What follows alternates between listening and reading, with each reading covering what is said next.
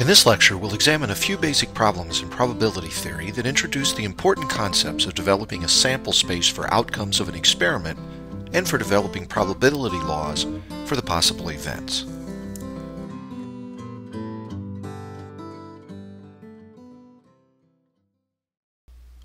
Well, to use probability theory as a tool for making wise decisions in uncertain environments, we'll need to develop two fundamental skills. The first is the identification of a sample space of outcomes for a particular experiment or situation. And the second is the assignment of probability laws for the possible events. Now, the sample space of outcomes defines all the possible events that are relevant to your decision-making process, and the probability laws define the likelihood or uncertainty that you associate with the occurrence of each of those events. Now, to illustrate these basic principles, we'll take a look at three problems from the textbook Introduction to Probability by Dimitri Bertsikis and John Tsitsiklis.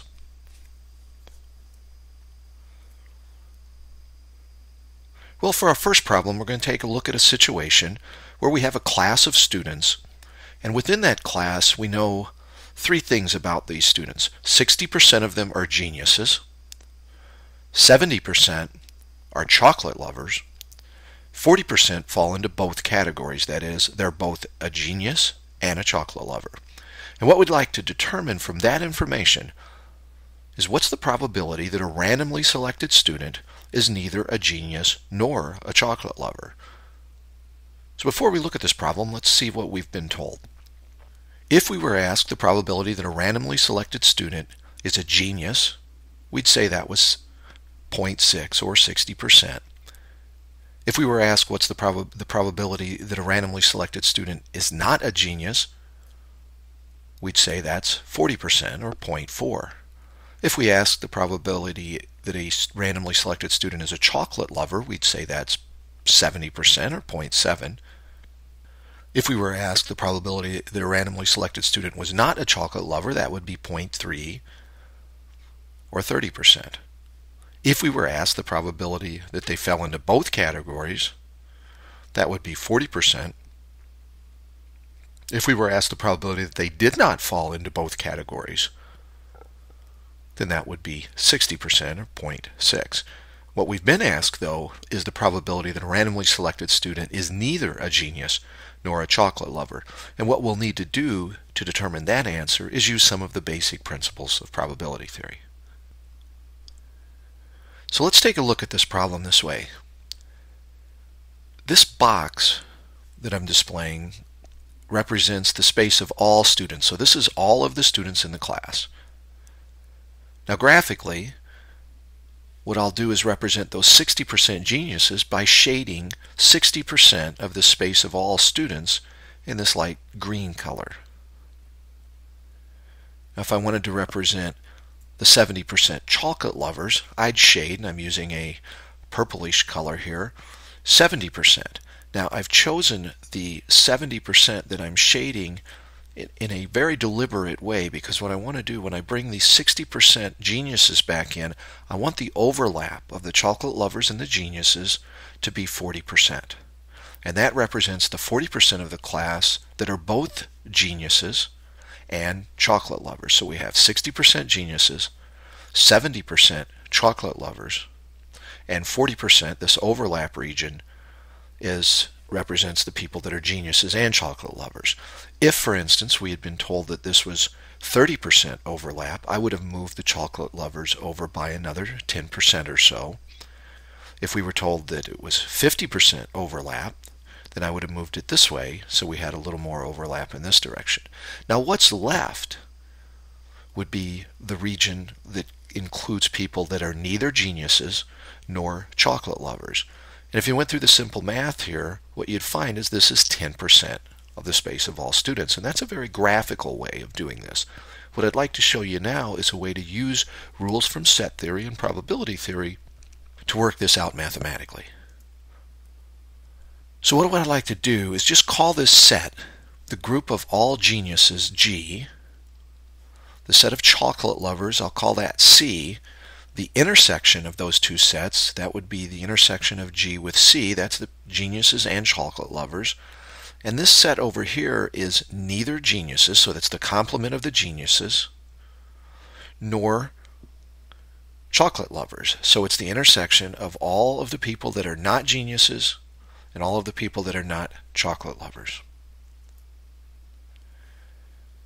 Now, one way to represent this set, the set of the complement of the geniuses intersected with the complement of chocolate lovers, neither geniuses nor chocolate lovers, we can use De Morgan's law.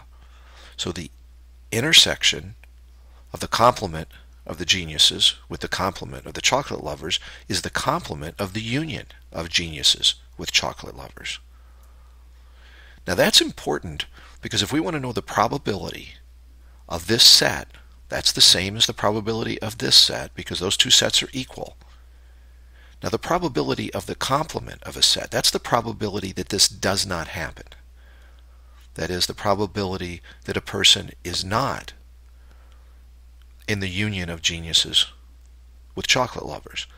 Well, the probability of something not happening is 1 minus the probability that it does happen.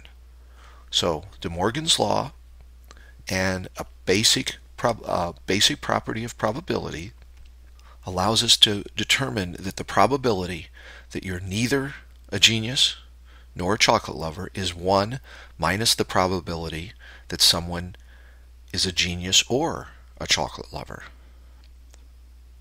That is, that they're in the union of those two sets. Now, another basic property of probability theory is that the probability of a union of two events is the probability of one of the events plus the probability of the second event minus the probability that both events are true. So the probability of a union is the probability of the first set plus the probability of the second minus the probability of the intersection. Now this is a very, very important rule of probability. Now if we use this, we know that the probability of being a genius is 60%. The probability of chocolate lover is 70%, so we'll call this 0.6, 0.7. The probability of being both is 0.4, so we'll subtract that. 0.6 plus 0.7 minus 0.4 is 0.9. So now we know the probability of the union of those two sets. If we subtract that from 1, we'll get the answer of 0.1. So this is using De Morgan's, so we're using a basic property of set theory, a basic probability of probability laws, another a basic property of probability laws, another property of probability laws, and then doing the mathematics to compute this number.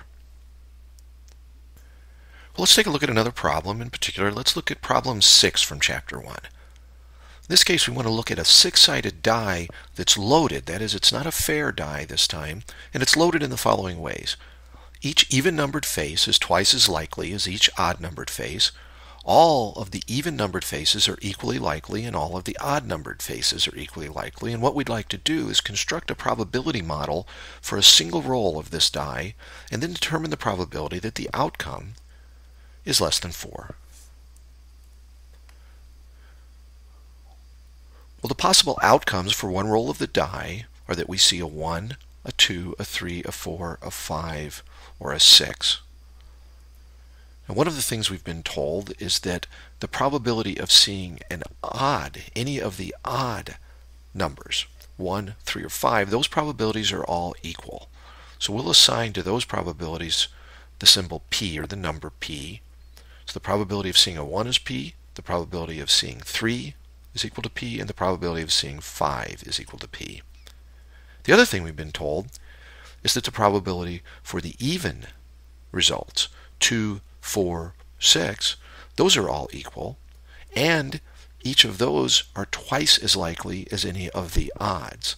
So we'll assign the probability twice, 2 times p, for the outcome 2. We'll assign that same probability for the outcome 4, and that same probability for the outcome 6. Now because the outcomes 1, 2, 3, 4, 5, 6 complete the sample space, the sum of those probabilities must be equal to 1. So p plus 2p plus p plus 2p plus p plus 2p must be equal to 1 that means that if we add up these values, that's 9 times p must be equal to 1, or this number p must be equal to 1/9. So the probability that we see a 1 is equal to the probability that we see a 3 is equal to the probability that we see a 5. Those are all equal to 1/9, and then the probability for each of the even outcomes would be twice that, or 2/9. Then the probability that our outcome is less than 4 would be the probability that it's equal to 1, plus the probability that's equal to a 2, plus the probability that's equal to a 3. Those are all disjoint events. So we sum those up. It's going to be p plus 2p plus p. That would be 4 times p, or 4/9. Finally, we want to look at a situation where we have a very special kind of die, a 4-sided die, and it's rolled repeatedly until the first time, if ever, that an even number is obtained. And what we'd like to do is determine the sample space for this experiment.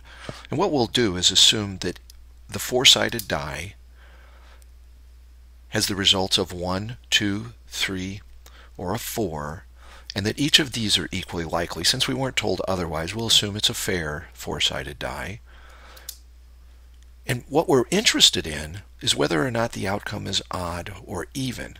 So we could also just view this die for the purposes of this particular experiment, the way it's been described to us, in this way. If we see a 1, we'll call that odd. If we see a 2, that's even. If we see a 3, that's odd. And if a 4, that's even. So there's really only 2 things that can happen.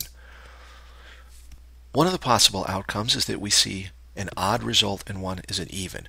Now, if we were interested in the precise number, we might look at an outcome sample space that had 1, 2, 3, 4. But for this particular experiment, we're only concerned with whether or not the outcome is odd or even. So I'll think of the possible outcomes as odd and even, or even. Now, what's the sample space of experiment outcomes? Well, we're going to stop rolling the die as soon as we see an even outcome. So one possible outcome of this experiment would be that the first roll is even. Now, if the first roll is odd, we're going to roll again.